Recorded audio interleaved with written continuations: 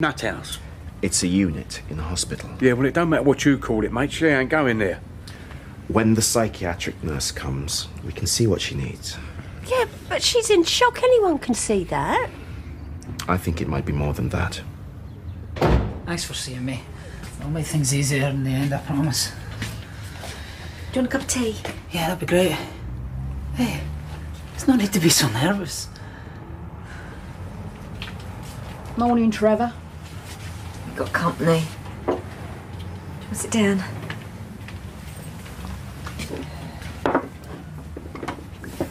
Morning, Mo.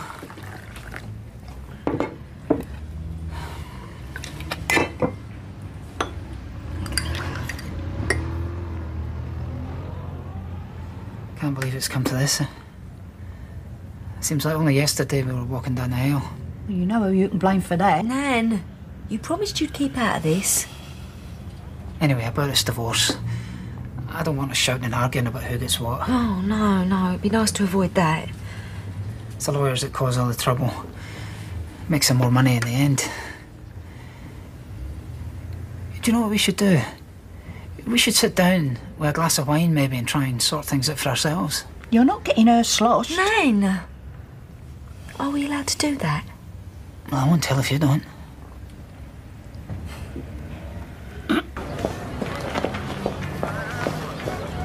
I was thinking... Well, I had this idea that you could use Donna against me in the divorce hearing. I'd rather not bring her up again, thanks, Trev. The tart. It's just for convenience.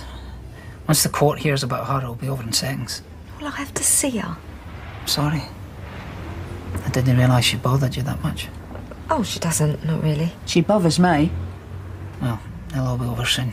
You can go your way and I'll go mine.